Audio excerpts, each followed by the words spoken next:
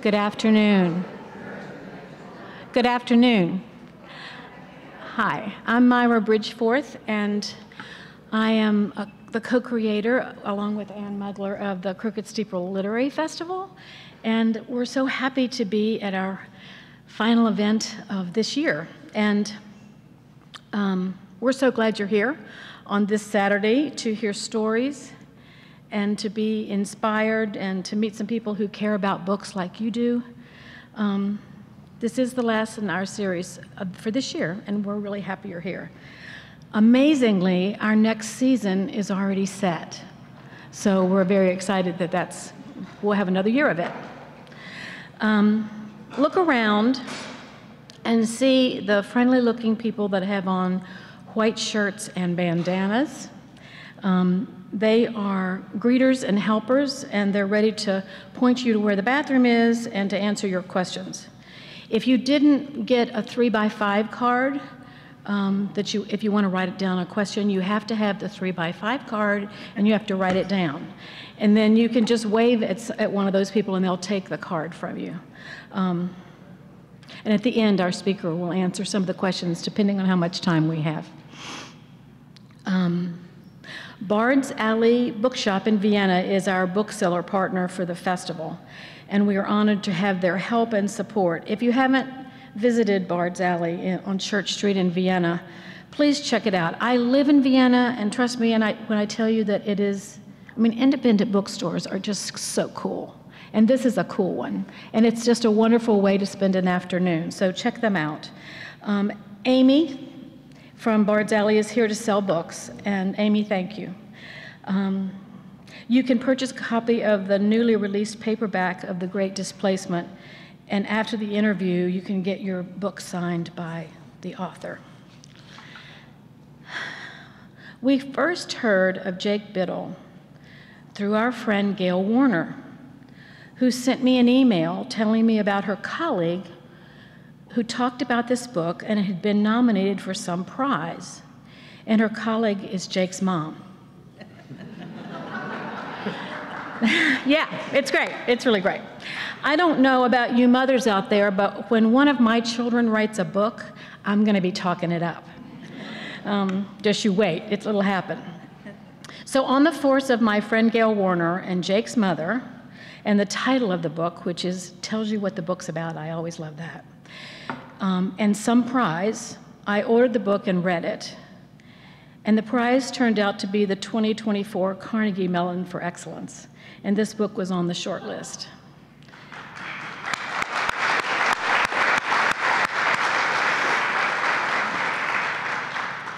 I was moved by the stories that he tells and the places he describes. Anne and I immediately knew that this was an important book, and we wanted to share it with all of you.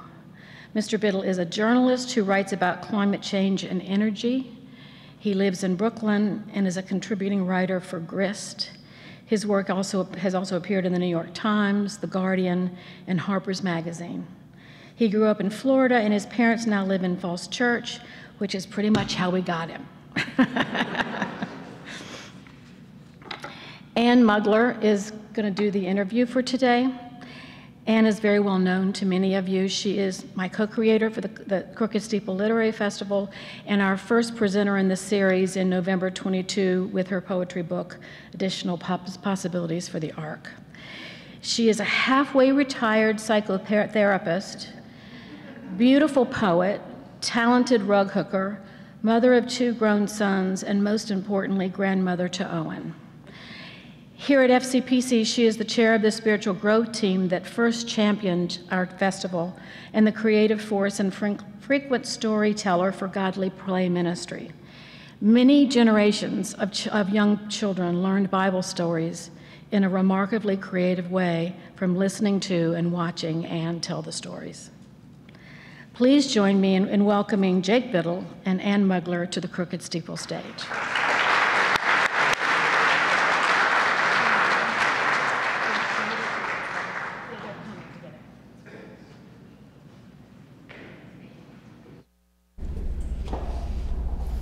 That's so they can see you. I know what it's like up there. Welcome, Jake. So glad that you're here. Thanks so much for having me. It's on, right? Yeah, I think it is. Okay. Okay.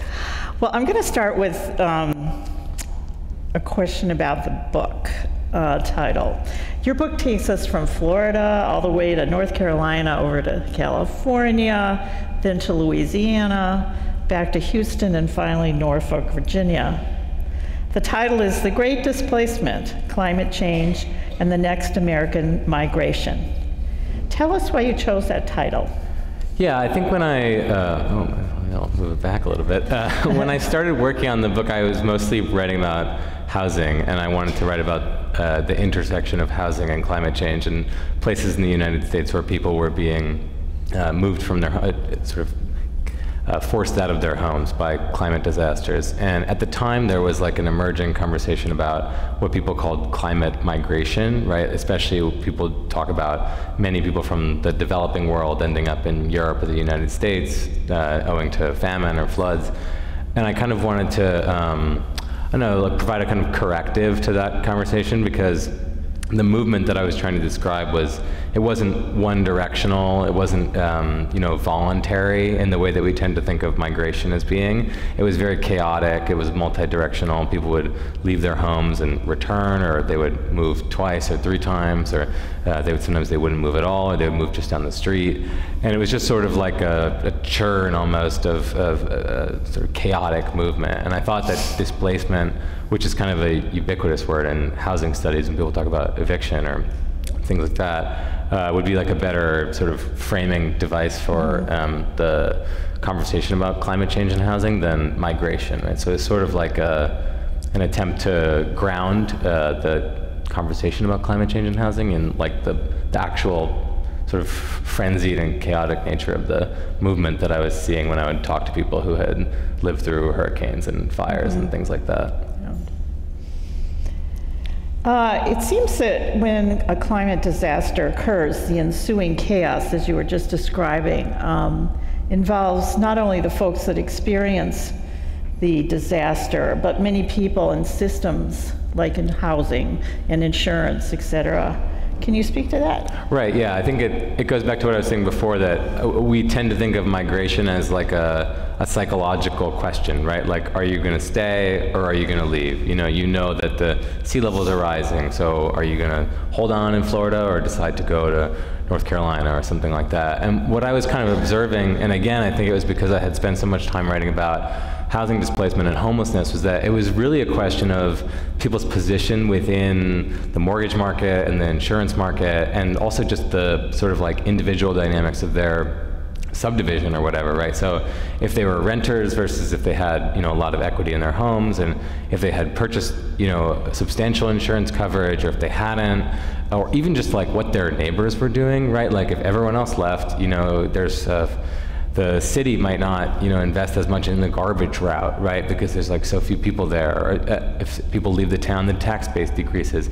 There were all these sort of almost material forces and economic dynamics that sort of combined to influence people's decisions. So what looked like a kind of, again, like a binary choice of staying or leaving, actually becomes sort of like complicated calculus of what's everyone else around me doing, how much insurance did I have, did I pay off my home, et cetera, et cetera. And every person's movement through, Houston or Florida after a storm was a result of that sort of calculus, like acting on them, if you will. Yeah. I think you talk really sympathetically about that, and that people always get to ask the question, why don't you just leave? Why don't you just pack up and go? Yeah. And it's not that simple. Yeah, I mean, I think that one of the first it's not so much in the book, but one of the first like historical cases that I looked at was Hurricane Katrina, wherein, Dennis Hastert, who was the Speaker of the House at the time, got on the floor of the House and said, we should not rebuild New Orleans. We should not give them money to rebuild because it's too vulnerable. And this is like kind of it's really noxious kind of thing to say, but it captures a kind of like view that people have of these vulnerable places of like, if everyone were rational, they would just leave. And there's sort of two things. One, for many people, it's rational to stay because they can't afford the cost of moving. They don't really know where they would go, their house, their family.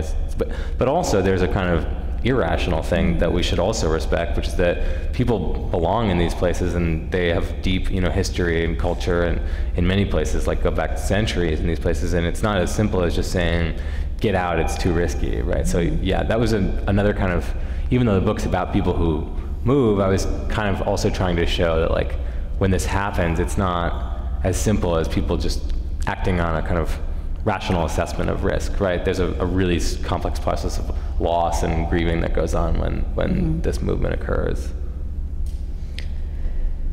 I think you write well about justice always being involved in climate change. Often poor folks end up in vulnerable lands like floodplains, lands that are not wanted by the more affluent. How do you see this operating both in the past and in the present?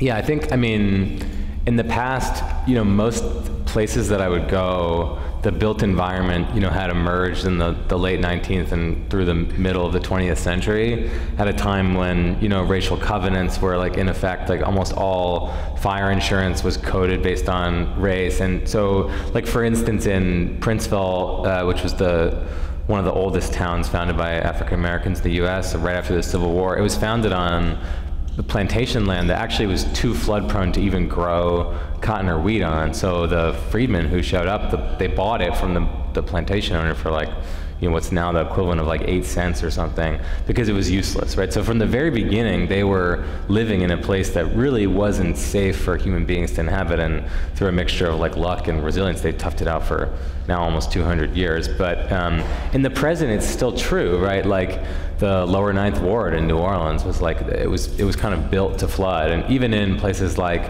California, like the cheapest land, where people can live in like camper vans and stuff, is in the mountains. It's in these extremely fire-prone places. So you still see, I think when you have a housing market that's kind of like vicious, and it's regulated, but in many ways it's left to kind of like the whims of the free market. And then you have like cities that were built and designed by people who don't really tend to, like they were designed before the passage of the Civil Rights Act or before, segregation was outlawed. You're gonna end up with the worst land happening to be, tending to be where the poorest and worst off people live. And that's like, it's just true over and over again. And sometimes it's just by chance, but then other times you can see a kind of vicious like design in it. And we're still living in those places now. So it's clear from your book and other articles that we are living with daily facts, some irreversible. The ocean temperatures are rising, the coral reefs are dying, sea levels risen 6 inches in 10 years, and there are 17 already named tropical storms suspected in 2024. Even The Economist, Paul Krugman, wrote in the New York Times about the septic tank nightmare. This isn't funny, but ending the piece with this sentence: bad stuff is coming, and we are already starting to smell it. Yeah. So how do you think climate change can be seriously halted or adapted under this economic system that we have? Yeah, that's a really good question that we could probably spend this entire time talking about, or like the rest of our lives probably. But I think that in the last 10 years, when 10 years ago, if we had been having this conversation, I think we would have said that the like market in America was showing almost no signs of taking climate change seriously. Like, coal consumption had fallen, but there was really very little growth in green energy, et cetera. And in the last 10 years, owing to a bunch of things, mostly the cost of batteries and solar panels has fallen a lot, the cost of building them. Lithium has become like much easier to obtain.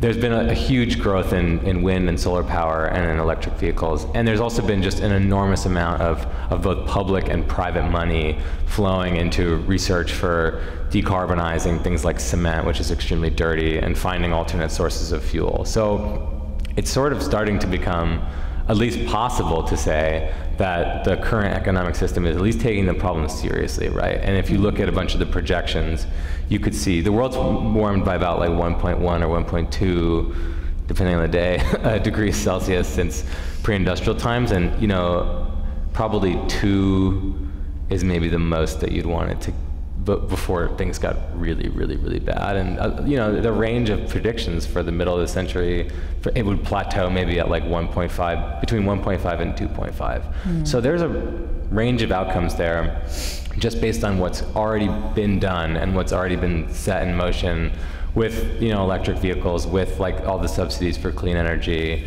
you know, sustainable aviation fuel. We could talk about, you know, any number of these things. And it's really unclear whether we'll end up on the 1.5 side or the 2.5 side, how much more ambitious governments will be in the future, you know, whether the current private investment in those green energy technologies will continue. But I think, like, I mean, I don't want to say I don't know, because everyone came to hear me answer the question, but you know, it's just really, the range of outcomes is between like, phew, and, you know, oh no, we're really verging on, you know, like a kind of calamity that's really difficult it's actually difficult to even understand what it would be like, because there's just no precedent for, you know, something like 2.5 degrees of warming. We don't really know what would happen, and a lot of things could spiral out of control. So I think that, like, the range, like, the economic system we have is actually trying for, like, in the last 10 years for a lot of reasons that coincided quite conveniently, and also because of, like, pretty significant action by a lot of governments, including our own and those in Europe. But it is a lot of work left to do, and I don't know whether the political system in the United States and Europe is going to be able to get us to the finish line, like the best possible outcome of 1.5, or whether, you know, things will kind of keep sort of spiraling out of control despite the efforts that we've made. So that's a long answer, but it's a really good question. It's hard. So, getting a little smaller, what's the best way to handle relief for folks in a disaster crisis? And I'm going to double down on this.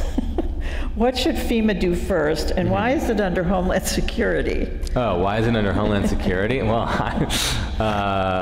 you'd have to ask Bush Jr., right? I mean, I don't know. You know, it's just one of those things that, at the time that they were organizing DHS, right, all the potential thoughts were like, it was all about terrorism, right? And that was how they were conceiving of, like, risk to the United States. And actually, really interestingly, like, they passed like a terrorism reinsurance act that made the United States like a liable backstop for any big terrorist attack in the future. So that's the kind of thing that people are saying that they should do now for big climate disasters. They actually have already done it with TRIA, the Terrorism Reinsurance Act.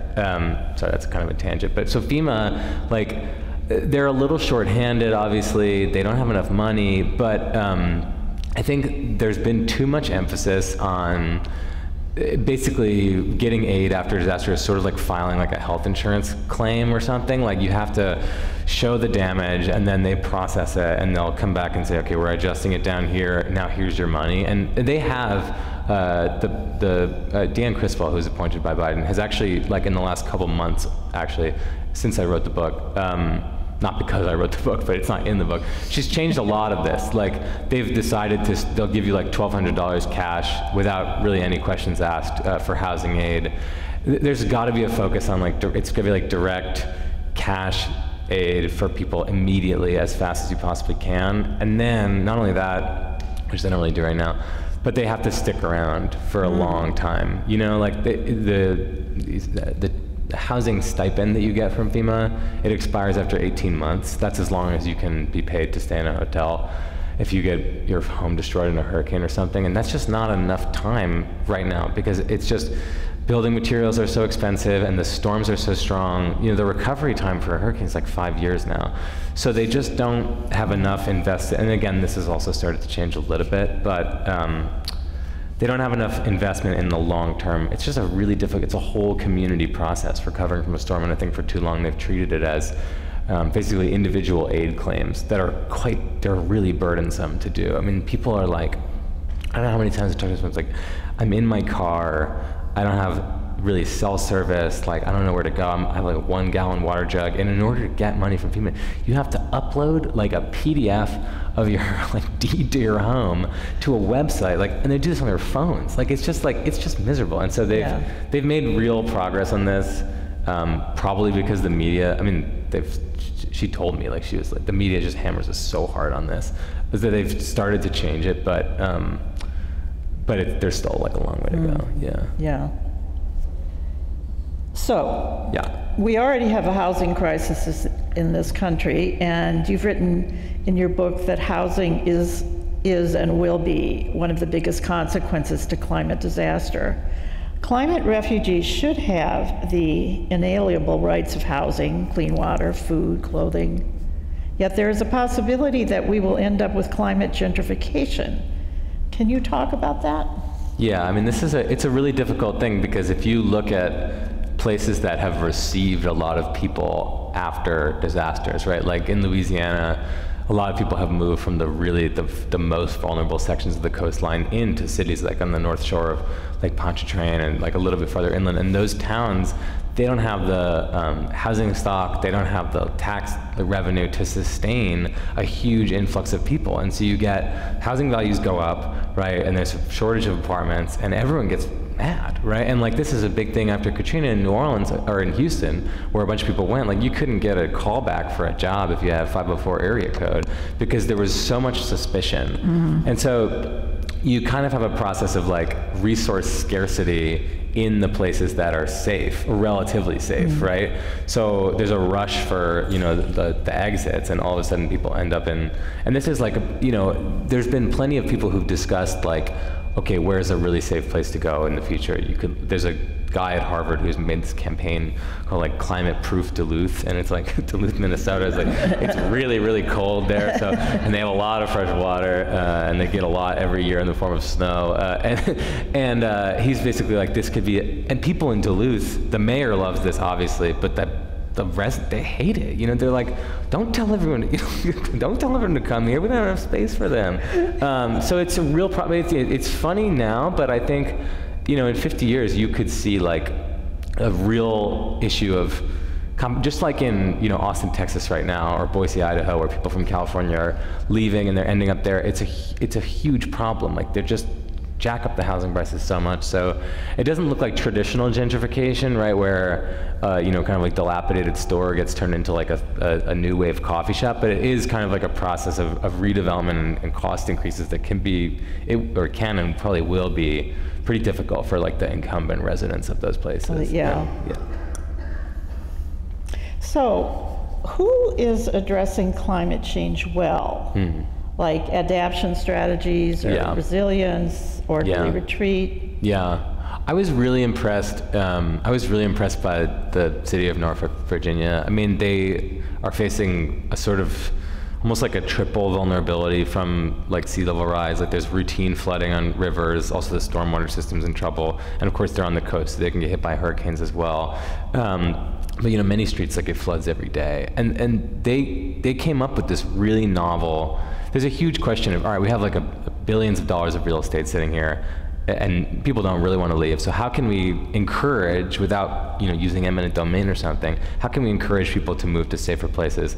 And they came up with this is just like one example, but they came up with this really novel structure where if a developer wants to build something somewhere in the city, they have to, this isn't in effect yet, but it probably will be soon, they have to purchase a flood-prone home from somebody who lives in a really, really vulnerable area, then rent that home back to the homeowner, who the homeowner has to consent, of course. Then they rent the home back to the homeowner until that person passes away or decides to leave. When that person leaves, the developer, rather than selling the home to someone else, is obligated to destroy it and turn it into a wetland. So this is like, it's sort of like a pay-to-play thing for the developers who obviously still want to build in the relatively safe parts of the city. If you want to do that, you have to grease the wheels for, and so it's at zero cost to the city, because it's all the developer money, and developers are used to paying impact fees or whatever when they develop housing, so it's actually not, an insane demand. So this is the kind of like, it's really creative thinking. It wasn't the city that came up with it, it was this guy named Skip Stiles. He's like a nonprofit guy there, and it's just the kind of thing I think that we're gonna have to do a lot more of, because you can't just build a wall, Yeah. in front of the water and hope it works. Like, you have to find ways, like novel sort of policies and financing structures, and that was really impressive to me. I thought I was kind of blown away by it, because so many cities in the United States are dealing with this exact problem, and they're all like, like flailing their arms, and he actually found a way to kind of like do it for very little cost, which is impressive.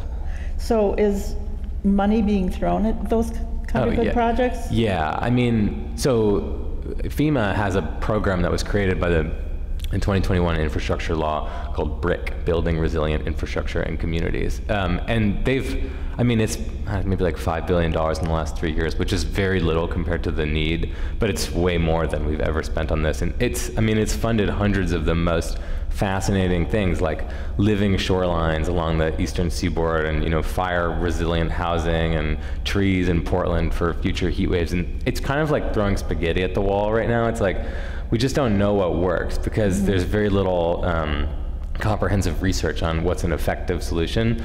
But for the first time, it's kind of like we're in kindergarten on it, but we're trying, right? And so I think in 10 years, you'll know a lot more about what the most cost-effective and long-term, like sort of durable solutions to these hazards are, and hopefully then there'll be appetite in Congress to throw really significant sums of money at it to make them like general solutions, basically. So has the Inflation Reduction Act helped? Yeah, so they kind of split the money between those two bills, and most of the adaptation money got put into the infrastructure bill for like complex reasons relating to Joe Manchin's like what he thought the relative merits of each provision were.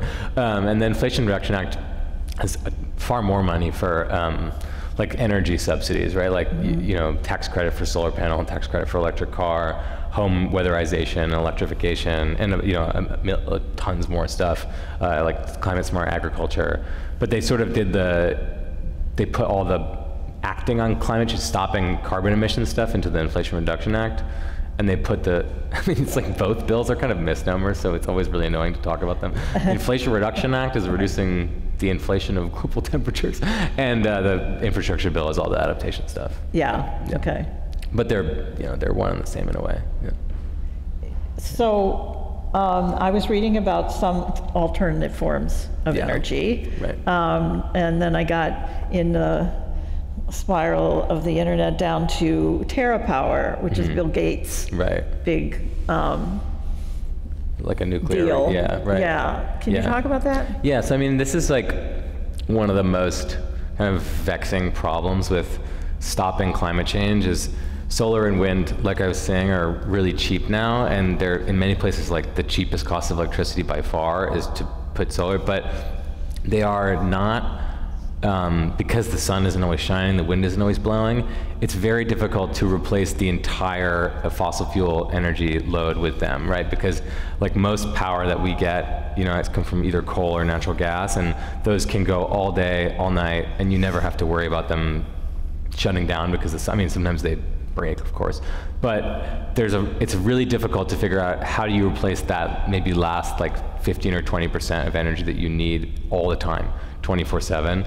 So one solution is what he's doing, which is like nuclear power, right? Which we have in this country. We've had it for decades, but he's trying to do a more flexible, sort of smaller scale nuclear reactor that is probably safer. It uses like spent fuel to create the power, so there's less of a waste issue. But there's other solutions too. Like we basically have like giant batteries now. Like we have like just really, really, really big batteries that can store a Los Angeles' worth of energy for like 2 hours or something.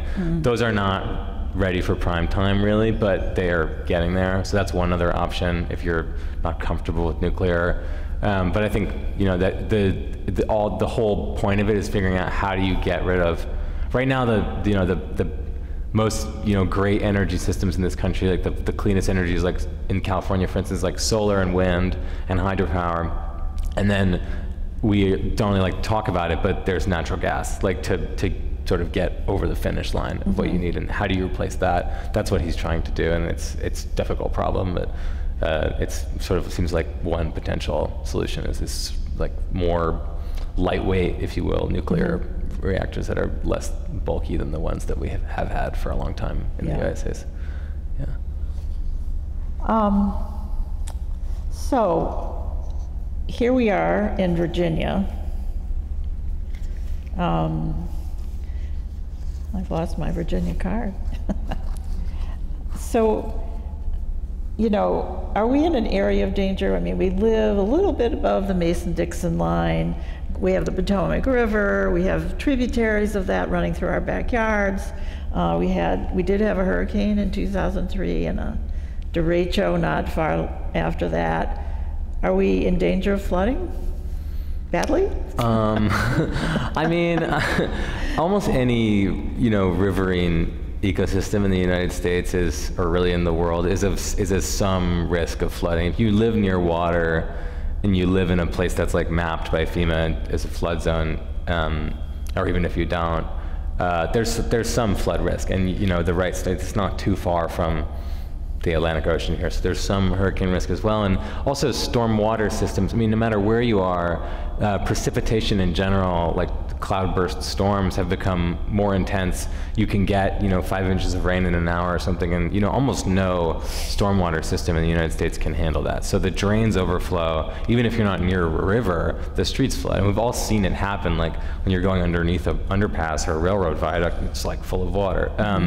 And that can happen anywhere. But I think, like, if you're looking at the scale of the United States, there's some places, and they're the ones that I was writing about, that face like a really existential risk, where it's not just a matter of finding the money to upgrade the drains and, you know, maybe moving some of the worst designed subdivisions out of the flood zone, and maybe, like, you know, being smart about where you build. That's probably more what it looks like for Northern Virginia, Arlington County, Falls Church. But there's other places that are, you know, there's truly a question about what it looks like for that place to survive. Mm-hmm. So the good news is, like, it's not like that here, but but, you know, that's not to say that there's no risk, and there's risk everywhere. You know, mm-hmm. I mean, it's just there's no place that's immune to all disasters. It's like, you know, particularly like a heat wave or something. Like, I think that it was really jarring for a lot of people in the Pacific Northwest in 2021. The deadliest heat wave in decades was in Seattle and Portland, and people, they realized, okay, we're not immune from this, but, you know, that can happen anywhere. But it could be a lot worse than it is here. How can we keep our hopes up? I mean, what can we do about climate change from where we sit?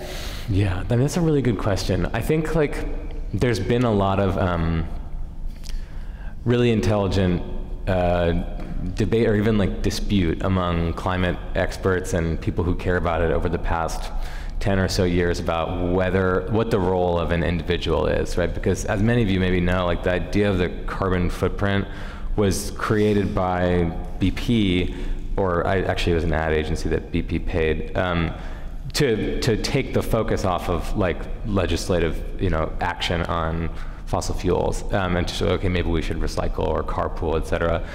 It's tough, though, because those things actually do help, just in a very, very, very small degree. So I think, like, you know, if you want to split the difference, it really matters, like, local politics seem to matter a lot. Like, I can't tell you how many times I've talked to people who live in Michigan or Indiana or Iowa, and a power company wants to build, like, a wind farm in their town, but the city council or whatever gets a bunch of complaints from people who are concerned about property values, which is, you know, potentially even actually a valid concern. But, you know, okay, you know, it's like 5% off the property values maybe, or, you know, we get wind and we decarbonize the whole region. So, and then the county board of supervisors or whatever will pass an ordinance saying, no wind here ever. You know, we are not going to ever, you're not allowed to cite wind in our county. And the wind company is thinking, like, shoot, like, you know, we were supposed to put a transmission line that goes straight, and now we have to put it around this county. So it really matters. You know, it's millions and millions of dollars. But those people are elected by, you know, a margin of, like, 1,000 votes to 800 votes, right? There's very few people in that county, and there's, like, dozens of examples of this. So I think, like, even here, and without wanting to comment on the politics of Falls Church, which I should say that I know very little about, like, you know, like, there are opportunities for local governments to make smart decisions, and I just think sometimes it's tough to just say, like, vote, because it's not really a satisfactory answer. And you know, people also are wondering, like, if I recycle, does it make a difference? I do think that engagement in the ways that climate change becomes a local question, which are numerous, specifically with regard to permitting for, you know, oh, it's a house that's being built in, like a housing development being built in a flood zone, or how do we want the city to spend money on storm drains, et cetera, or should we build a solar farm? Those tend to, you know, they add up, right? Yeah. And we might not see it add up, right? Like, you're never gonna see a ledger of, you know, how we got to 1.5 degrees Celsius, and your name is not gonna appear in the, you know, but, thank you, you know, but it still helps, Yeah. right? Yeah. This is a question that speaks to that. What's going to happen to DC, particularly Foggy Bottom? Oh, that's a good question. I mean, DC has gotten a ton of money from BRIC, from these FEMA programs, I think because the city of Washington has applied for them pretty strongly. They have a huge stormwater problem there. The drains are terrible in most of DC, especially Southeast. And they really have to spend a lot of money, and as you know, DC doesn't have a ton of money to fix it. And it's gonna be really, like, there's a lot of residential neighborhoods in DC that have really, really awful flooding problems. And I think it's gonna take a long time because, like, it's just really hard for them to pursue a comprehensive plan to fix that. But they're starting, right? And I think, like, a lot of the climate solution for places like Washington will look like, it'll just look like sort of quality of life improvements for individual neighborhoods that you might not really, like, ever notice it, even living as close as you do. But it will, over time, hopefully reduce the future, you know, burden of flooding in those places. But it's not easy because fixing a drain is, like, it's really expensive. Like, you have to get underground, and also everyone hates it when they tear up the street, but it's really time-consuming, expensive, and they just weren't built for anything like the climate that we have now. It's really tough, yeah. So we might, or hope for a lot of construction going on the streets of Yeah, DC. next time Stop being mad about next time it. you're complaining, yeah, maybe you might be watching the, no, you're still allowed to complain about it, in my opinion. Here's another question. You mentioned in the book Nebraska or Midwest as a reprieve for sea level rise, but what about tornadoes? Oh yeah, this is actually becoming a big.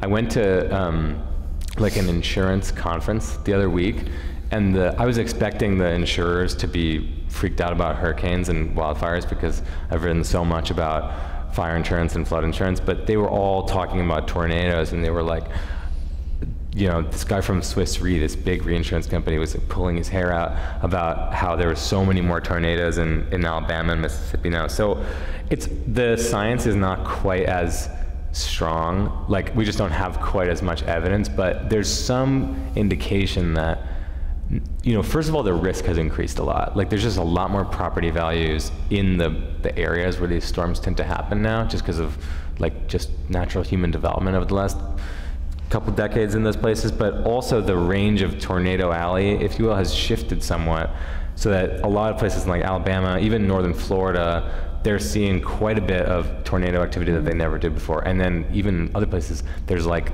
this phrase that I keep hearing, grapefruit-sized hail, that apparently, I mean, we still don't know, but there's some indication that these storms are forming really fast, and they move really fast, and they drop like crazy hail.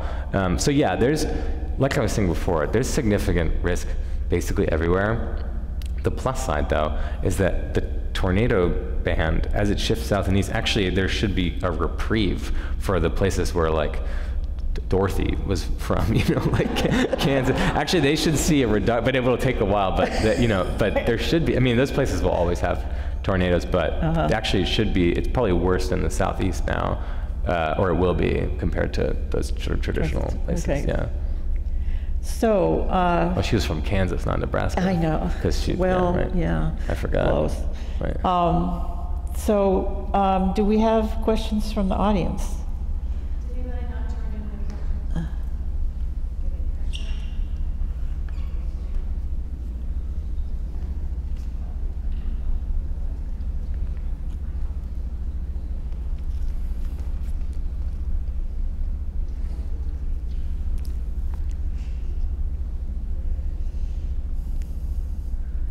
Just like Johnny Carson. Yeah, He's like right. thinking, what should we do next? Right. The turban. I can't read these very well, so you're just gonna have to look them in real quick and Okay. pick. Okay, cool.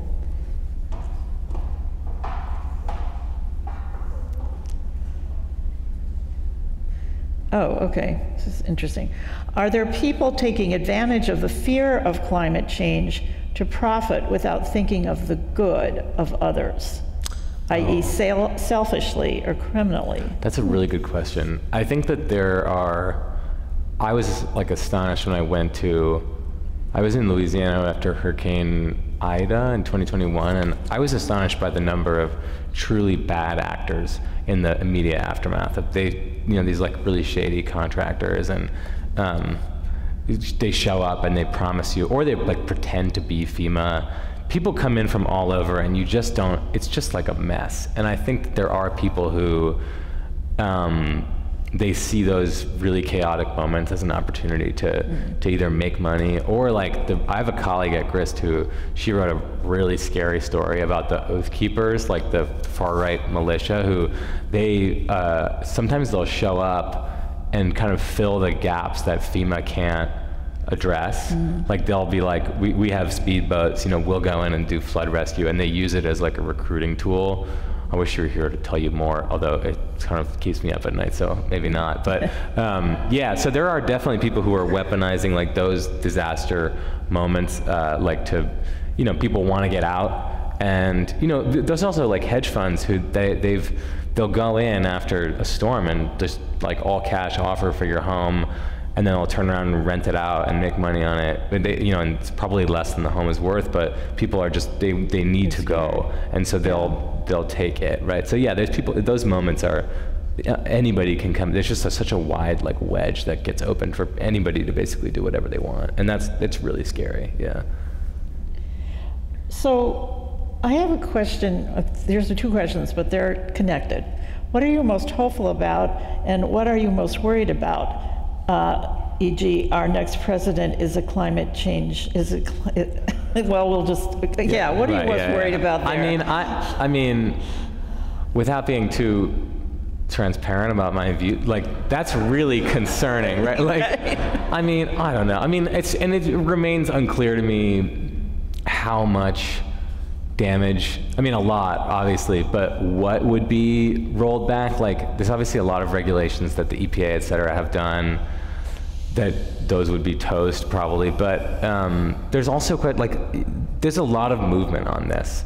And like, even the big oil companies, like, they reconciled themselves to the Inflation Reduction Act because their business model has, to some extent, evolved where they do carbon capture, they do hydrogen development, and they wanted those subsidies from the Inflation Reduction Act. And they and the Chamber of Commerce are now saying, like, don't get rid of that if you get, let's not throw the baby out with the bathwater. But it's very unpredictable when you have, I mean, those departments like DOE and EPA would be staffed by, who knows? I mean, like really, really, like, ideologically extreme people probably. So that's concerning. But I think the something that like gives me hope, I mean, there's been a lot of movement on that, but also I think that the consensus among not necessarily people like elected officials, but people, regulators, and even the energy companies has shifted somewhat, and there's no longer quite as aggressive of a denial of, we can just do nothing about this. And like, to give an example, like there was this, in Oregon, there's this river called the Klamath River. It's really sacred to this several Native American tribes. And for decades, it's been dammed by these dams that Warren Buffett's, well, it wasn't him, but he now owns the dams. And they destroyed all the salmon. And for decades, the tribe was like, please take these dams down. And they produce power, right? So it makes money for Berkshire Hathaway, Warren Buffett's company. And eventually, in 2008, 2010, Berkshire caved. They were like, there's too much pressure. We're not making enough money on this. Like, let's just take them down. And they blew the first one up, like maybe 2 weeks ago. And the salmon, I mean, it's really hard to overstate how important this is. They've been fishing this since time immemorial, right? And they were almost toast, the salmon. They were almost completely extinct. And they're going to come back now. And so there's just kind of like the window of possibility has shifted somewhat, I think, over the past like 5 to 10 years.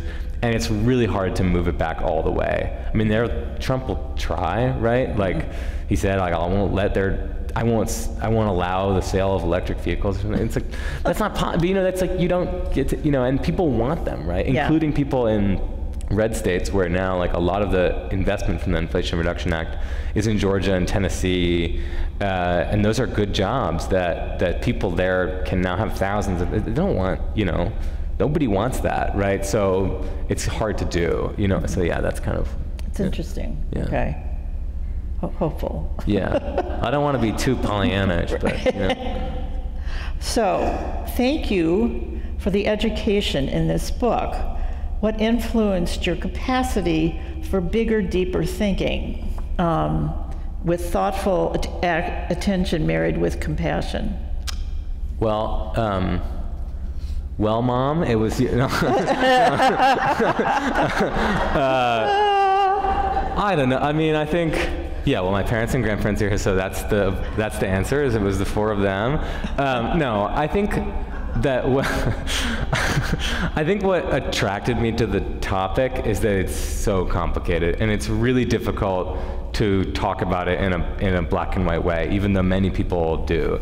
And as soon as you get into an issue, even one that seems as simple as, like, you know, oil or something, like, it's just full of really difficult nuance. And when you try to, you know, something that as simple looks as simple as, like, your house is on the beach and the sea is crumbling. Why don't you leave? Like, you look in, it's like, it's just all really complicated. And that's what, you know, as a reporter, like, you just like complicated topics because they sustain your interest for longer. But, you know, then, you know, you end up sympathizing with people on all sides of an issue, and you want to get in and really figure out how things work. And I guess, you know, to whatever extent I have the virtues that are described in that really kind card, it's because it's a really complicated topic. It's difficult to figure out, and that's what's, you know, Yeah. when you spend a lot of time with something, pulling it apart, you end up with an open mind, I think, about certain things. Yeah. Yeah, we were talking before about Florida, where I'm from, and Right. many of you know that, and how my family has a restaurant that's on stilts and the water comes under it at high tide, and like, and I love it. Right. Yeah. So, yeah. And so does my family, and I get down there and think, well, hopefully this never goes away, and it, you know, the data is it probably will, but we're still here. Yeah. There. Right. So. Right. Yeah. More? Yeah, I think I've got one here. I'm from Michigan. We have the longest coastline in the country. My house is on Lake Michigan. We've already experienced rising. Yeah, rising, and what is the prediction for more intense rising in the Lake Michigan? That's interesting. Yeah, this is a really, yeah. I don't think we know for sure, like, but my fiance's family is from, in Wisconsin, in Door County, and I would go there, and in 2020, I went there, and the water was, like, up to and it was looking really bad, and then it went down. Again, in 2022, it was, like, dried out, and it turns out that the reason for the fluctuation is that it just depends on how much of the ice in Canada melts in a given year, and sometimes it'll come in and it'll really overwhelm, but it won't rise permanently, I don't think, in most places the way that it does in the Atlantic coast, because the water, you know, when the ocean rises, it's because it expands, because it's getting hotter, and it's huge, right? So even because of the ocean, even tiny expansion creates like a foot of sea level rise. That won't quite happen, but they do think that because of, like, just fluctuations in the weather, you'll see a lot more it's gonna be like a roller coaster, right? So some years it's gonna go all the way up, and then it could go back down. And Chicago has had to deal with this, like the North Avenue beach, which is like a fake beach in Chicago that they built. It sometimes is just completely underwater, and then other times it's like twice as big as it should be.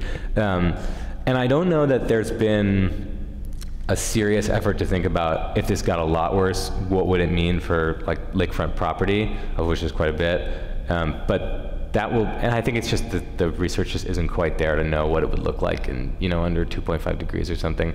But it's not looking great, but you're not going to see things, I don't think, like permanently go underwater, and it'll never go back down.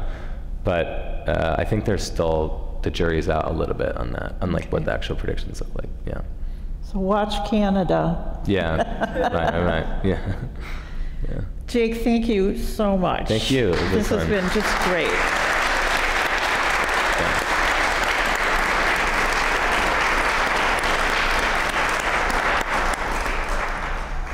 If you bought your book ahead of time and you want to have it signed, please line up in a minute by the door in front of the table where he's going to be signing books.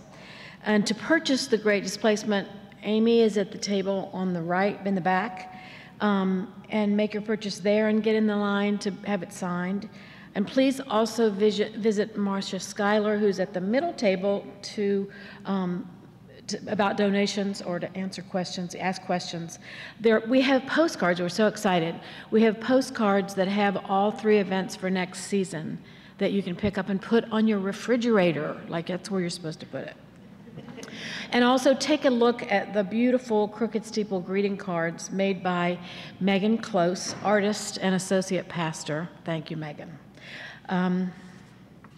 Next season, I just want to tell you real quickly, we'll be welcoming Meredith Hall, the author of the gorgeous novel Beneficence. Some of you will remember that she was supposed to come last November, and she had to cancel because of sickness, and now she's better, and she's very excited to come back. And her story is about a family living on a farm in the lead up to the Second World War, and it's stunning. I had to stop like at every 3rd page to write down that sentence because I don't know how she did that. And it's heartbreaking and inspiring, just like a really good novel should be. In February, Amina Lukman Dawson will read from Free Water. And it's the winner of the 2023 Newbery Medal, and it's an accessible, historical, middle grade novel, which we hope that will expand our audience to some younger people.